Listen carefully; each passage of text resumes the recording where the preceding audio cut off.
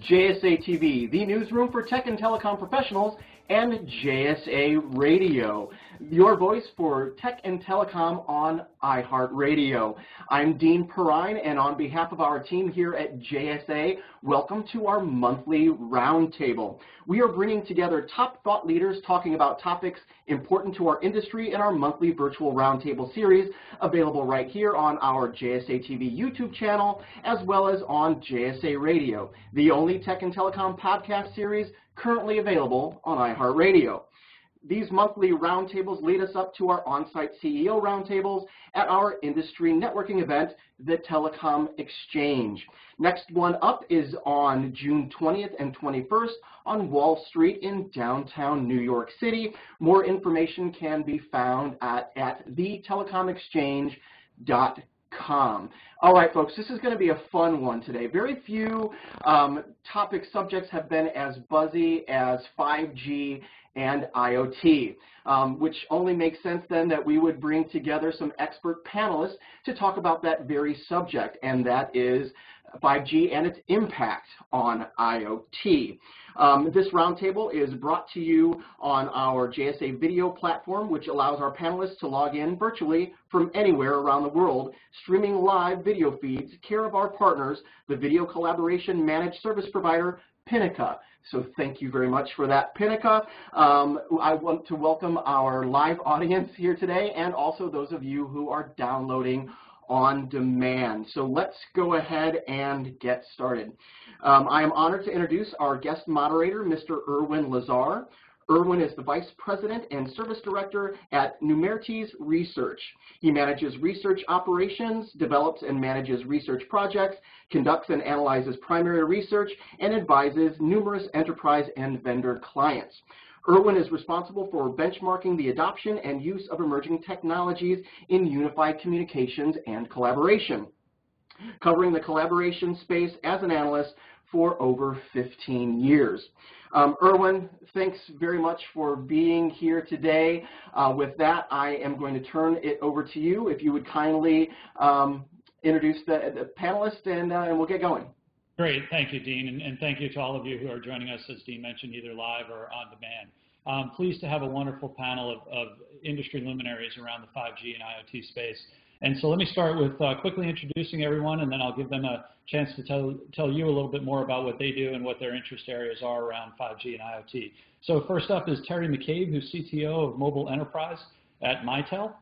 Second is Saeed Saeem Hussain, who we'll call Z, who's founder and CTO at Eris. And then Upkar Dhaliwal, who's CEO and founder of Future Wireless Technologies. So Terry, why don't you tell us a little bit about your involvement in the 5G and IoT in the IoT space within Mitel? Sure, Aaron.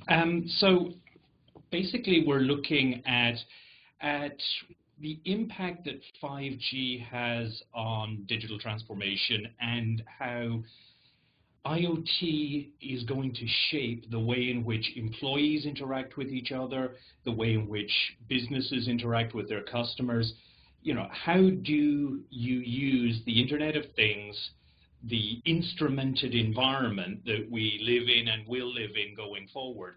How does that affect the way in which communication services are rendered? And you know, we're not waiting for 5G. 5G is something that we see enabling a massive growth in what is already being developed in a 4G and a pre-standards environment. So, you know, 5G, wonderful enabler, but we're not sitting back waiting for 5G to enable us to get some of these services started. Interesting. Okay. Saeed or Z?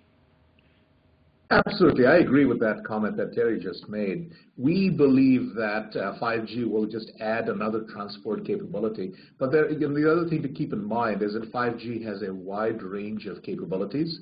The low latency and the high performance will be geared to a certain set of users who may not necessarily be using it for IoT, but the 5G standard encompasses all of the low power wide area network technologies, which we believe is what's going to drive the large scale adoption of a set of sensor based devices, which wouldn't happen otherwise. So it's a combination of impacts. Frankly, the speeds, the high performance of 5G is unlikely to be really needed by a wide variety of IoT devices, applications.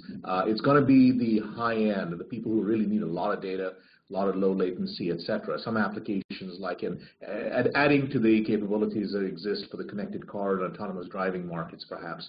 But the sensor market will be driven by the slower performance, the higher latency, perhaps, but in a unified way where the network can adapt all of the necessary data transports that 5G encompasses. So that's what we're looking at. We expect that to be a very important part of IoT in general. The concern I have is that it'll take some time to get the coverage that's necessary to make 5G viable for a large class of applications that need widespread distribution and service. Okay. So I'll come back to some of those topics in a second, but let me let Upar introduce himself to our audience. Yes, so I'm Upkar Dhaliwal. I have many interests, and I like to amplify what Terry and Zeev said. I agree with them, but I would go a bit more than that. I think as we transition to this world of 2020 and beyond, where new business models, new service models will be enabled.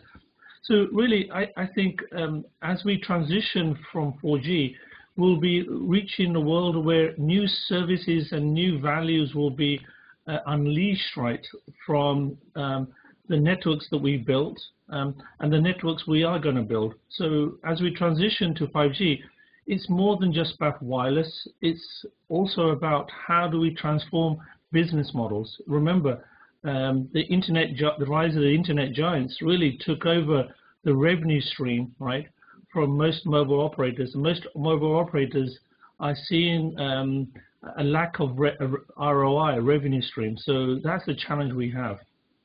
Interesting. And so some great topics for us to circle back on. So let's start with a state of 5G today. Is 5G, I've seen the projections of real-world deployments coming in the early 2020s to now trials running today, and it seems like we've sped up the movement of 5G into production environments. Where are we today with respect to 5G? Terry, why don't you kick us off?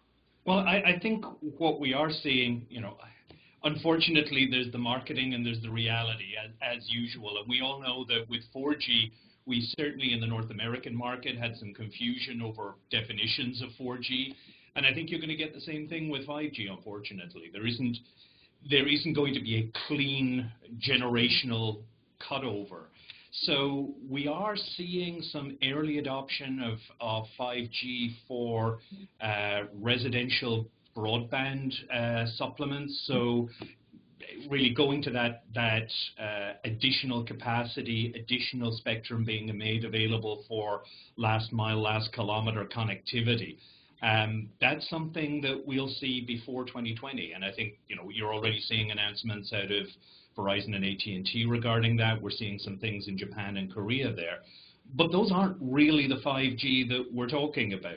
We've been talking about IoT, connected devices, low latency, massive deployment. And those low power applications aren't necessarily enabled by the pre-5G 5G that we will see. So 2020 and beyond, I think that's really what we're talking about for scaled implementation.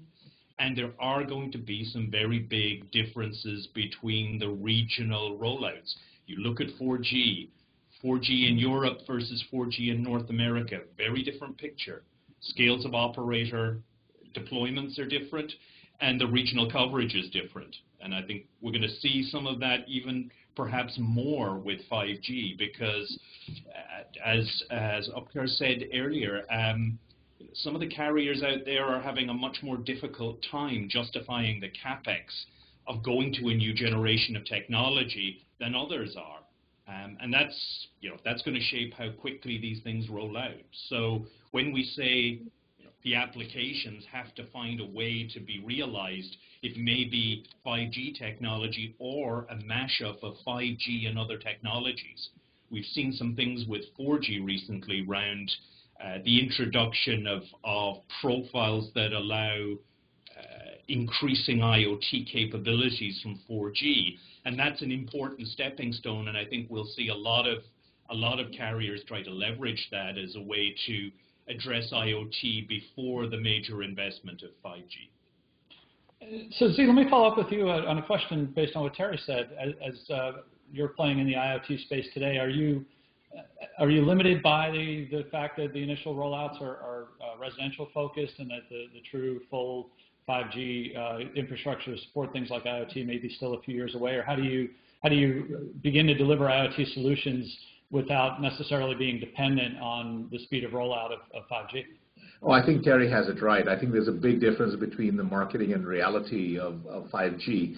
The standards make a difference, obviously. One of the biggest concerns that we've had, for example, and the people who've been transitioning even to 4G, has been the fact that unlike 2G, 3G, where the spectrum being used for those technologies around the world was very consistent, 4G was a problem. Even within the U.S., if you picked a certain radio that didn't have a certain band, you were limited by the number of service operators who could provide you the capabilities that you need. And around the world, it became even worse.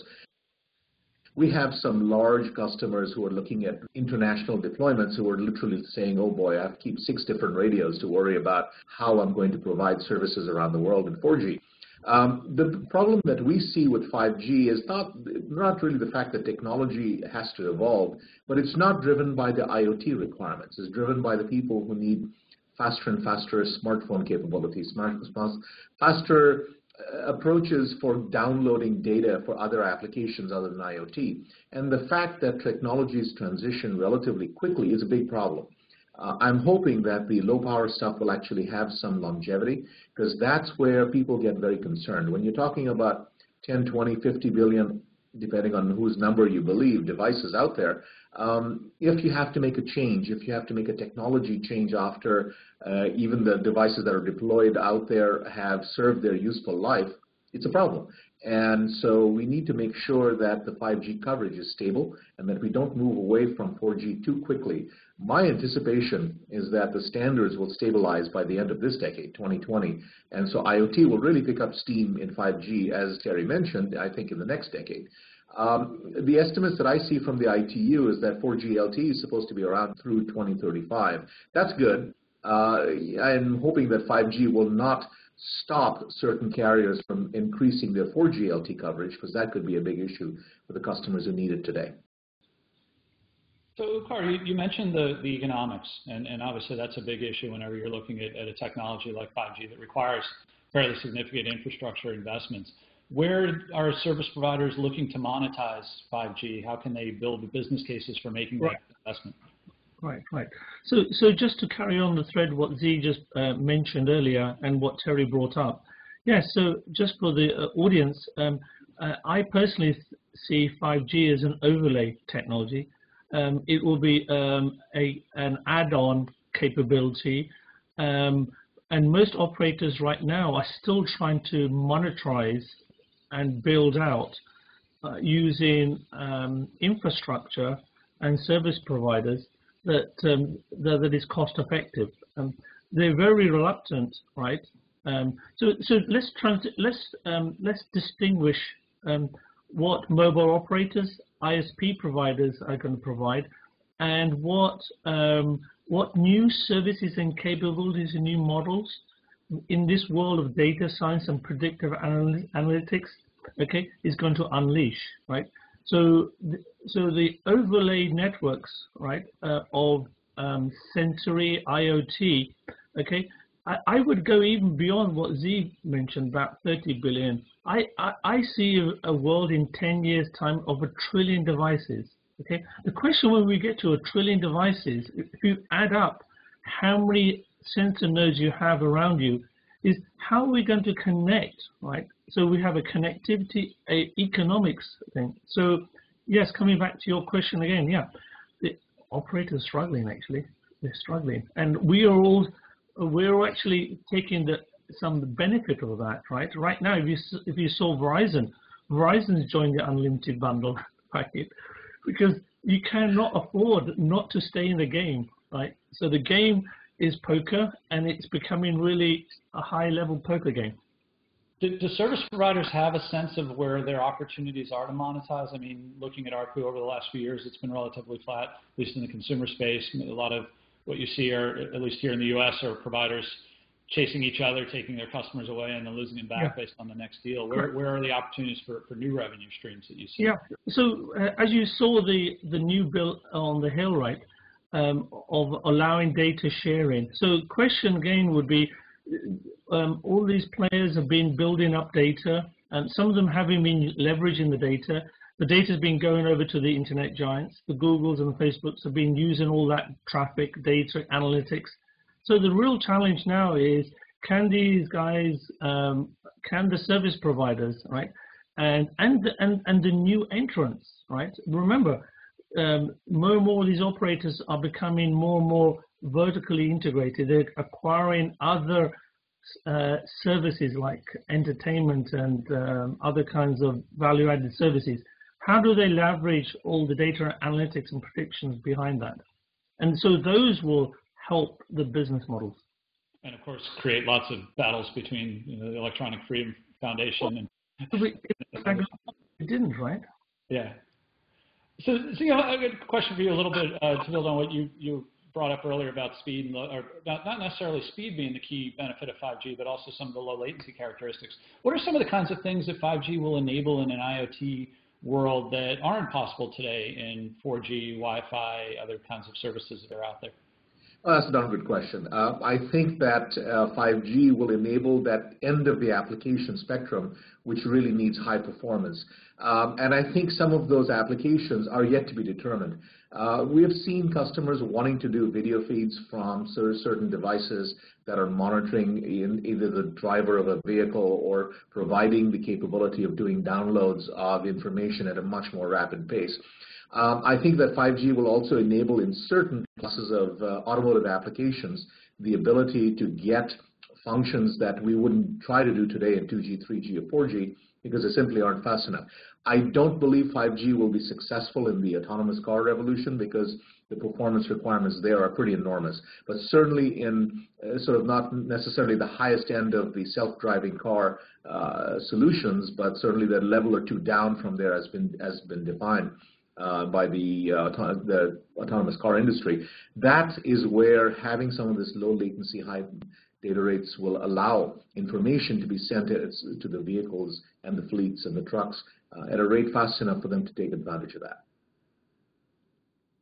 So as you think about that potential future where you might have millions or even trillions, as Utpal mentioned, of devices, obviously it probably isn't scalable to have all of those devices connecting across 5G network back to a data center.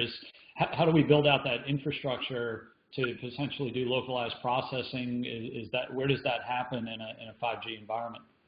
Well, that's a darn good question. If I might just address one comment, which I think is very important.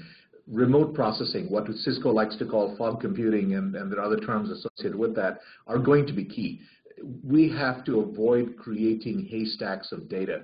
While I absolutely agree that data analytics are vital to these applications, we have a tendency to create what I call, somebody else actually termed this coin, I love it, data museums. And we have to avoid that. We need to have relevancy. The data has to arrive in a timely manner for the business purpose for that application to be fulfilled. And unless we can do that in a good way and make sure that the data is sent regardless of the transport of the information that is being sent, unless we can make sure that what we send is relevant to the application, we're in trouble. And I think that the fog computing requirements that will be set, not necessarily at the sensors, because they may be very dumb, or the trillions of sensors that may be out there, but certainly at the various gateways and other network elements along the way to provide that level of, I hate to use the word filtering, but I'd rather say remote processing of that information that is vital to the applications.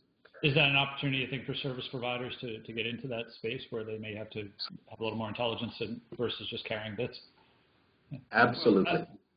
I think, okay, so I'll perhaps be a little argumentative here and question whether the service providers are in a position to do some of these things. Realistically speaking, the DNA of the organization is a critical factor, and we're talking here about a very fundamentally different approach towards not just building a network but managing facilities. In principle, a service provider ought to be able to create those, let's say, shared resources, these fog data centers at the network edge. But there are all these issues of multi-tenancy and data sovereignty that are going to be very, very difficult to manage. And if you look at who's done the best job of cracking those problems to date, that is new disruptive players. It's folks it's Amazon. Who would have thought Amazon would have any qualification in that space? But they have done a tremendous job. So, the idea that connected car is going to be, if you pardon the expression, driven by the carrier community and carrier technologies, I'm not so sure. Yeah, I agree with that. I agree. So just taking on those steps, or what Z mentioned and Terry, just to keep it going, keep the flow going yet, don't get argumentative yet. I agree. So I'm busy involved in network transformation, bringing software-defined networking to the mobile edge. So so we haven't been able to be successful SDR. We haven't been able to evolve the radio, but what we have been successful is transforming the data networks. So moving the software-defined networking right to the mobile edge. Now the challenge we have, right, like Terry's mentioned, is once we got these connected car, which we've been trying to do for the last 15 years, and to just bring a simple model of in the connected car of active vehicle safety. We will have active vehicle safety in the next few years. The DOT is on that road. So as we have the active vehicle safety, what do we do with a car that's connected? Do we put storage in there? Do we put local computing? How much we put it in there, right? And then once we put it in there, how are we going to realize the connectivity around it? So when the car's parked, okay, what do we do with the car parked? Can we use the parked car as a network densification model? So those are some of the things that I'm busy involved in, is network transformation using different business models and different players that have been sitting around for the last 5 or 10, 20 years. So does that portend that 5G isn't necessarily the requirement, but there could be evolution of Exactly. messaging among connected devices? Exactly. Remember I said overlay, remember? Overlay. Right. So the operators want to leverage. Remember also that as we transformation into this 4G, there was consolidation on equipment manufacturers. So they have very little wiggle room, right, on breaking down pricing. So they're struggling trying to get their revenue and their ROIs together. So how can they leverage existing 4G networks for even longer longevity? So, Terry, let me ask you another question, just sort of honing in again on the economics and business case around 5G. Are you starting to see businesses looking at the kinds of services that can be delivered in a more connected world? We talked quite a bit about connected cars, but do businesses outside of the large automakers see any value in 5G? Are they starting to look at it as more than just higher speed connectivity? Correct. So some of them. So it's all about bringing new service and business models. Remember, it's about risk reduction and risk management, right? So how can these guys use services of data and video, right? Okay, in an economic way, right, to reduce their risk or reduce their predictive. And so there's more and more needs to having better services. Anyone else have any comment about what they're seeing in terms of the kinds of services that are being enabled by 5G? Z here. I think that that's a bit early at this stage yet. I have yet to see a single 5G capable radio that I would say could be used in an IoT application today, and I don't anticipate that for a number of years. I mean, people are still wrapping their heads around LTE 4G radios availability, pricing for large-scale deployments. I think we're still seeing interesting evolutionary stages here with LTE. If you look at some of the the recent rate plan announcements and network, let's say, updates around machine profile for LTE, where you're now seeing a dramatic change in the cost of a subscription for a sensor device. Now, it's dramatic when you compare it to what a traditional consumer ARPU is. It's still a long way from what it needs if you're going to have 1 trillion devices out there. So we've taken a step on the path, but there are many more steps to come. I'll take an example. If you look at logistical tracking, for the last number of years, you had solutions that at the level of tracking perhaps a shipment container on a global basis, there's a business case for that. But you're not going to track an individual box or parcel with real-time data unless it's a very high-value object. Well, as the cost comes down, then the range of things which you can start to track, today you go onto UPS and you can see where your parcel is. You can imagine, and it's becoming reality, that you will be able to track not just where it is, but its environmental conditions. If you're shipping medical materials, you'll have the ability to see what its historical lifetime shipment condition was. If you're shipping food or perishables,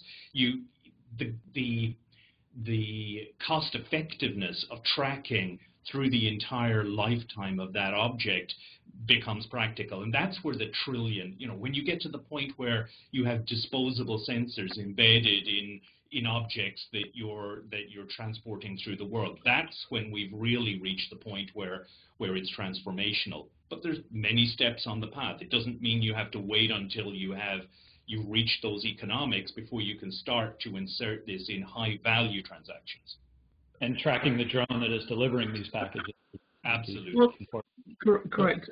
So as Terry was saying, is transformation, and let me throw another buzzword in here, guys, network slicing, right? So we will see, I'm busy involved in, as Terry knows, I'm busy involved in enabling neutral venue hosting. So as we transform the networks to the mobile edge, we will be transforming and providing network slicing on different services and running on top of it. So those will be really, so I think we'll see those subtle changes in the network, right? And those will be the indicators that 5G is arriving, right?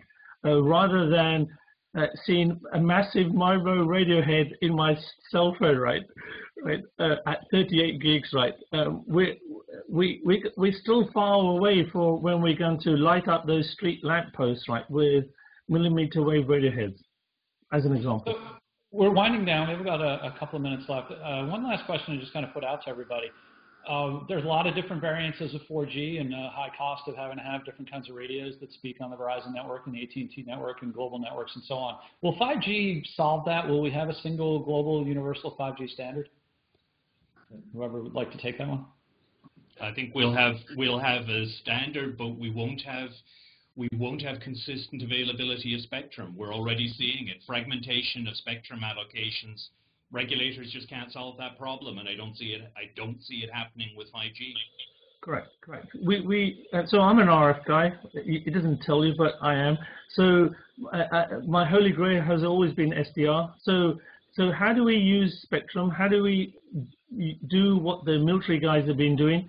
That's dynamic spectrum allocation. And when we've seen signs of that. We've seen spectrum access managers coming online. We've seen new spectrums in 3.5 gigs and 5 gigs being made available lightly reusing spectrums that are not occupied, right? And so the challenge we have, again, is how we're going to bundle all these spectrum slots together, right, and make services out of them. Great. Well, with that, we'll have to wrap up due to time. I really would like to thank all of you for joining us today, as well as our distinguished panel. And Dean, let me turn it over to you for some closing comments. Thank you.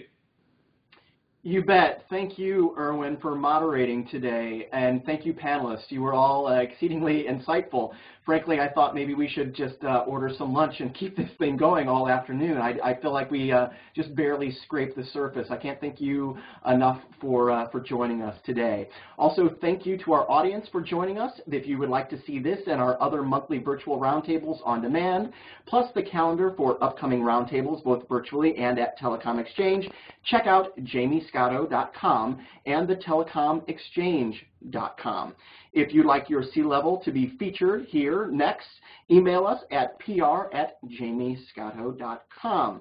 Thanks again, everyone, for tuning in to JSA TV, the newsroom for tech and telecom professionals, and JSA Radio, your voice for tech and telecom on iHeartRadio. We will see you soon.